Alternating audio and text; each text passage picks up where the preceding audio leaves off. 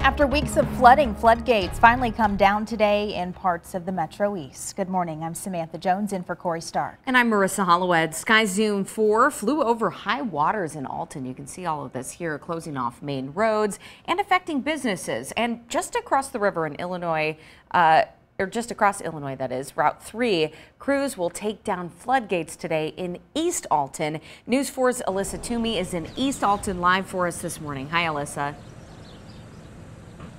Well, hey, good morning, Marissa and Samantha. And right now you can see behind me that the floodgates are still up, but the Madison County Emergency Management Center says that they hope to bring these floodgates, or they're planning on starting to bring these floodgates down this morning. I haven't seen crews out here yet, but they said they hope to have them down by the afternoon or evening rush hour. Now, I wanted to take you over here because this is typically a busy road, but you can see those road closures there. And just look at how many businesses are in the area. I walked into this Circle K and was talking to one of the employees.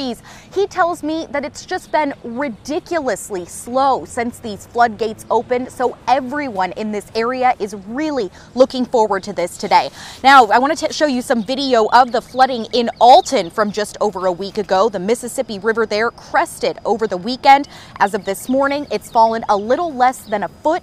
It's still a little over 17 feet, though, above flood stage, if you can believe that. The National Weather Service says it won't fall below major flood stage until Saturday night. So back to these floodgates here. Again, crews are expected to start working to bring these down this morning, but they say that it's a long process. They're also going to have to do some patching in the road, so they're asking everyone to really be patient. Again, they are hoping to have those down by the afternoon or evening rush hour. For now, live in East Alton this morning, Alyssa Toomey, News 4.